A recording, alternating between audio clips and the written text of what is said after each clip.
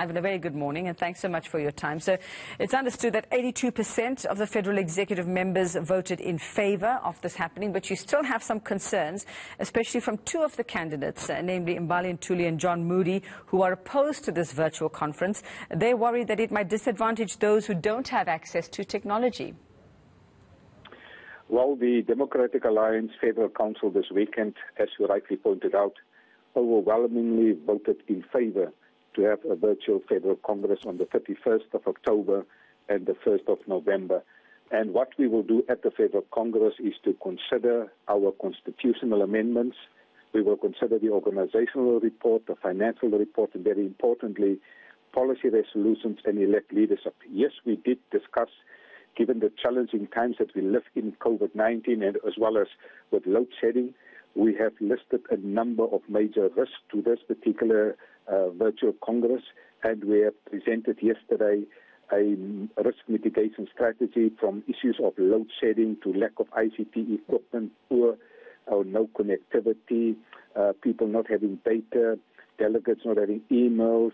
We have extensively exhausted all these risks, and for every single risk we have made ample provision to be accommodating to everybody across South Africa, and we will continue now with an extensive additional audit to determine the other types of risk in terms of the areas. We will also, at the various venues, various delegates, do an audit to determine what are the other issues that is still of concern, and we will certainly address those. In addition, given that we are now operating in COVID-19, we have also adopted to have a hybrid system, and in addition, we will comply with a standard operating procedure in terms of the hybrid system. Some will be voting online, others will be taking part in a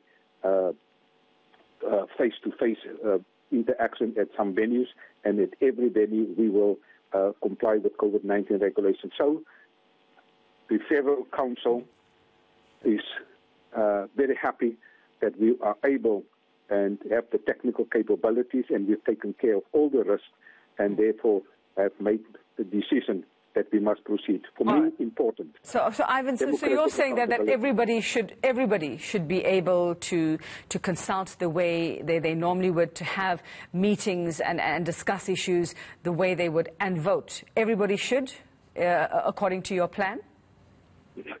Everybody that is eligible in terms of the Constitution will be able to attend the Congress and will be able to vote for these particular matters that I've outlined. For me, it is important because we have considered this Federal Congress to comply with the following principles. Firstly, democratic accountability.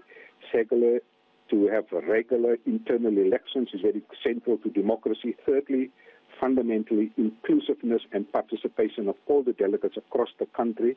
And we are now adapting to the challenges of the fourth industrial revolution.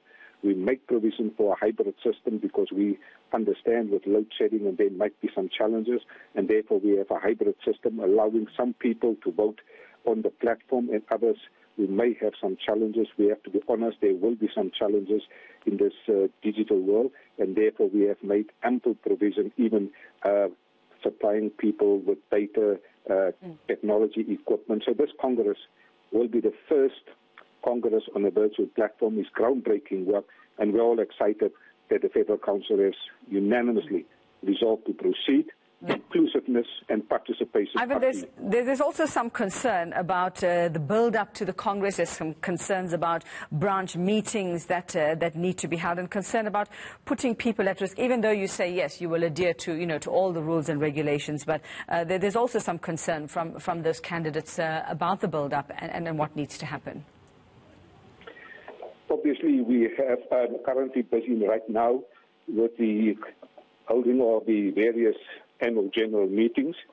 We have also decided for the annual general meetings not to have a full annual general meetings of our branches, but to just simply go in and have an election of the branch executives, as well as nominating people to serve on higher structures like regional structures, congresses, provincial congress and the Federal Congress. So we've made ample provision there is inclusivity and participation at branch level. Well, Ivan, does this not kind of open the way or open the door maybe for these candidates to dispute results because of the way this is being done with the concerns that they've raised? Is that not a worry for you? Now, we have also decided yesterday that we need to look at auditing.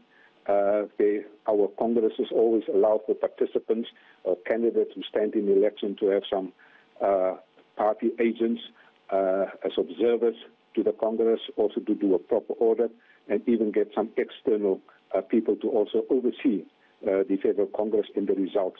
I think there is certainly, in my mind, absolute no doubt that this will be a very fair and free election. All right, thanks very much for that. The DA's Ivan Meyer there, just on their virtual Congress to be held at the end of October. Let's see how that will work.